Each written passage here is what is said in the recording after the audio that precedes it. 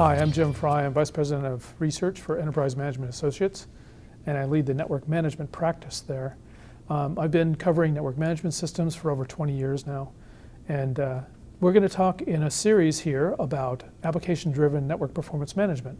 We're going to talk a little bit about what it is and why you need to be aware of it, why it's important, what some of the technology approaches are, as well as what CA Technologies is doing in this area. So a lot of things are changing in the network operations environment.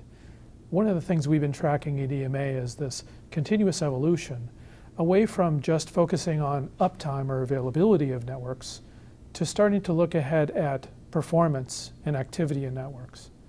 And this has some specific effects on the network management tools and practices that are being undertaken as well.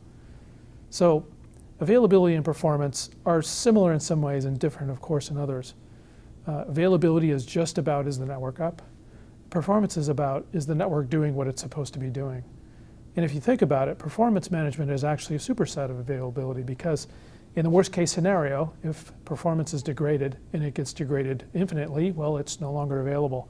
So if you adopt a performance management strategy, you can and should incorporate what many of the original objectives of availability monitoring have been.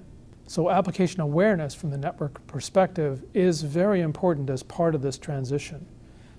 Enterprise Management Associates research has shown that a lot of organizations are moving away from pure siloed network operations and into more integrated cross-domain service-oriented and application-aligned operations models.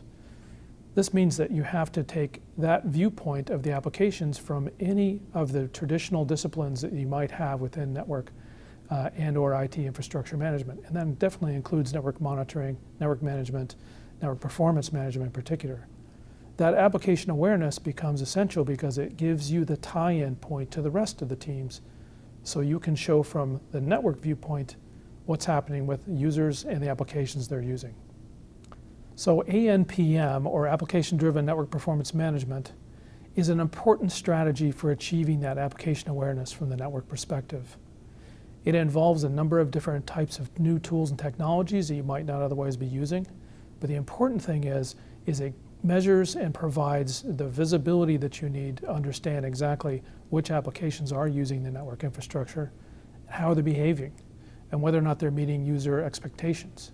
So it includes going beyond traditional infrastructure views of the total activity and the health of the individual devices and elements in the infrastructure to see how well those infrastructure pieces are coming together to deliver applications.